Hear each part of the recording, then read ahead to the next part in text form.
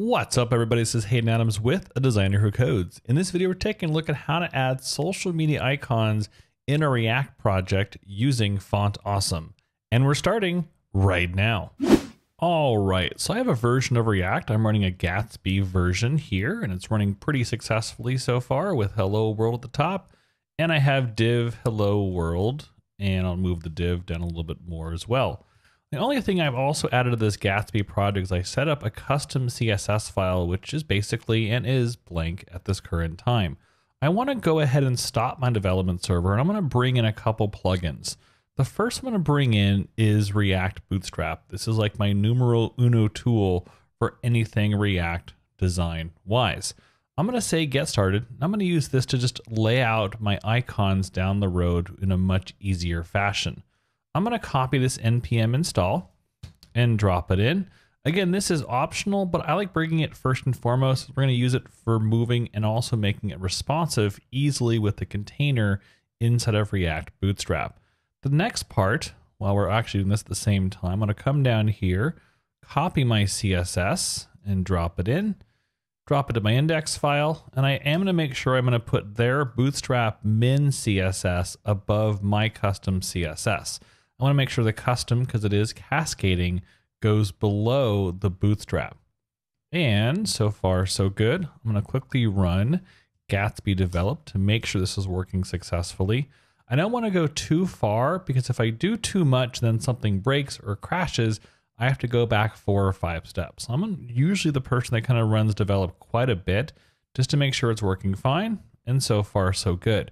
The way I know this is going to work is if I refresh this page, you'll see Hello World go from serif to sans serif font using the Bootstrap minified CSS file. Awesome.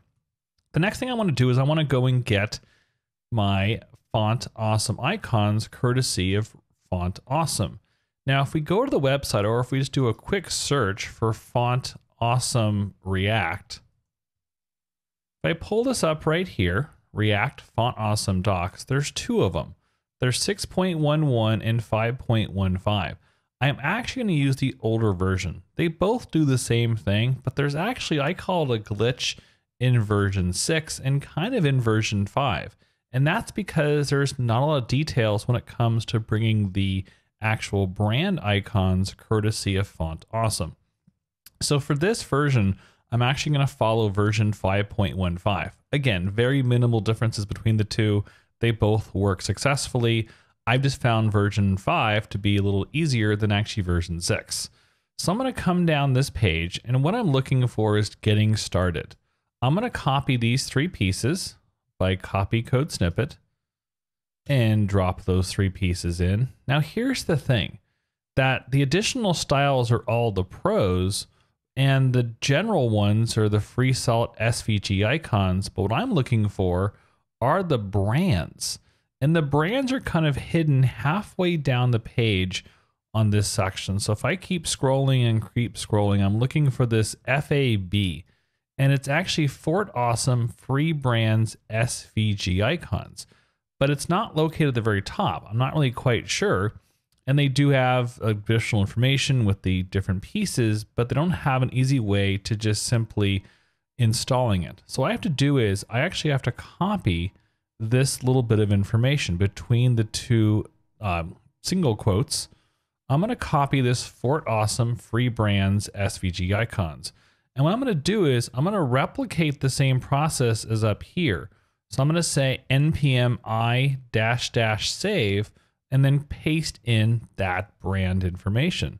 So I'm going to do is I'm going to say npm i -- save, and then paste in the free brands SVG icons, as that's what we're going to use. So it's kind of buried. I kind of call it a glitch. That's just my own 2 cents. I'm not quite sure why I didn't add it to the different list of copy and pastable things, but I'm not in charge of the website. So if you know people working at Font Awesome, please pass along the memo. Cool. Now we have those 2 pieces in place. I'm going to do Gatsby develop. And as this is starting up, I'm going to head back down because I am going to use that information with that FAB section. And what I have to do is I have to bring in a couple things. While I have the Fort Awesome copied anyway, I'll make sure I have it copied one more time. I'm going to come down here back into my Gatsby/React project, and I'm going to say import. I'm going to actually type in my open and close curly brackets and then say from, and I'll say in this case, Fort Awesome free brands SVG icons. Now we need one more component to this, and we can check to make sure it's working. So how I look for these icons, speaking of the free brands piece, actually hold that thought. I'm going to bring in one more component so I don't forget this and I screw everything up. What I have to do is I have to import the Font Awesome icon from Fort Awesome React Font Awesome. So if I copy this as well, I'm going to drag it or copy and paste right to the top. We should have it all working fine. Yes, it is warning me I haven't used it.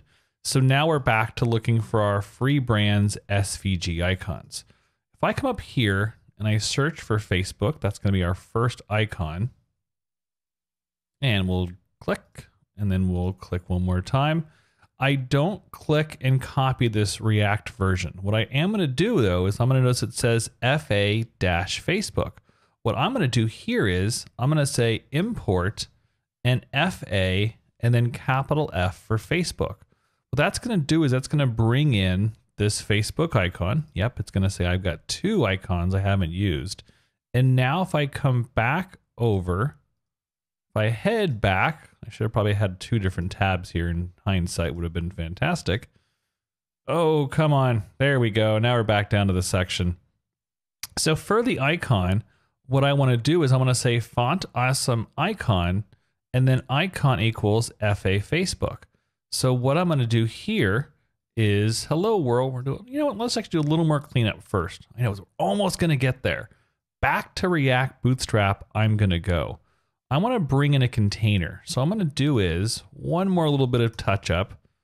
I'm going to say import, and then in here I will say from React Bootstrap. Can't forget my design components. And I'll say container, the magical piece of React Bootstrap.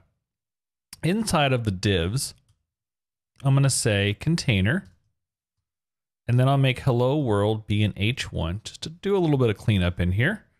And we'll say H1, I'll say class name. I'm going to add it to the center. And we have hello world.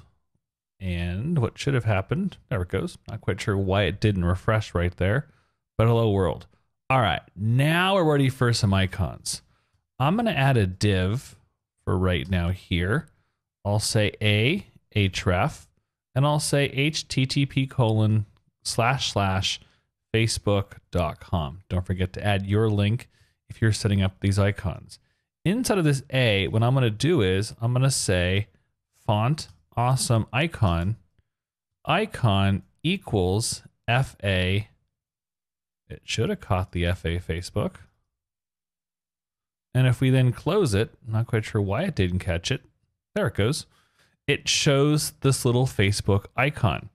Now clean up on aisle 5. To me, I want a white icon on a dark background, and I want to have this icon a little more towards the middle. So we're going to head to the CSS to kind of do all of that.